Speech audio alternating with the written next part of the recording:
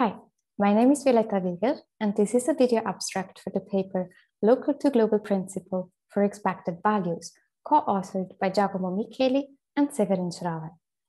In this paper, we focus on a number-theoretic object called density or natural density, which answers the following question. Take a subset T of the integers, and now you want to know how likely it is that a randomly chosen integer lives inside your target set. Thus, we are asking for a Z analog of a uniform probability distribution. More precisely, the density is defined as follows. We first restrict to a cube and count the number of elements of our target set that are living inside this cube. We then divide by the size of the cube, and finally, we let the cube grow infinitely large. This is clearly asking for a limit which might not exist. But if it does, this is called the density of the target set T. The task of computing such densities dates back to a question asked by Mertens and Cesaro independently, namely, how likely is it to have a coprime pair? With the famous result of this density being 6 over pi squared.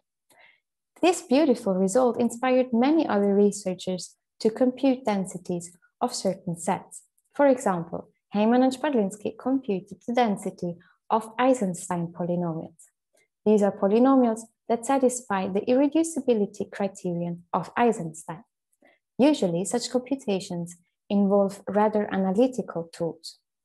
However, if your set can be characterized through primes, which is clearly the case for coprime pairs and Eisenstein polynomials, then there exists a very elegant tool in order to compute such densities, namely the local to global principle by Ponen and Stoll.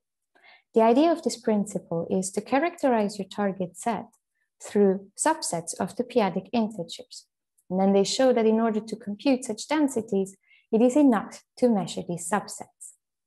Recently, Ma, McGowan, Rhodes, and Vanner have changed the question. And instead of asking for the density of a set, they now ask for the expected value of the function corresponding to this set. More precisely, they compute the expected number of primes for which an Eisenstein polynomial satisfies the criterion of Eisenstein.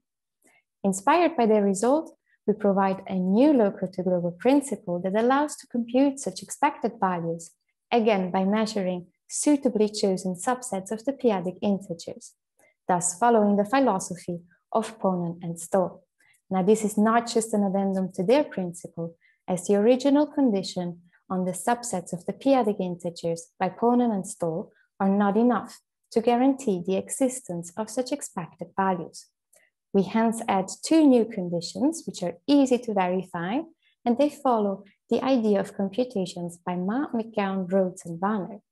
That is, the first condition is on small primes, and the second controls the regime of large primes. We show that both conditions are necessary by providing examples where one of the conditions is missing and the result of the principle does not hold. Finally, we give some applications of this new principle. For example, we compute the expected number of primes which divide all basic minors of a rectangular non-unimodular matrix, where basic minor means that you take the determinant of a maximal sized submatrix. Such computations are now reduced to verifying few conditions on your characterizing subsets of the p-adic integers. Thank you very much, and I hope you enjoy the paper.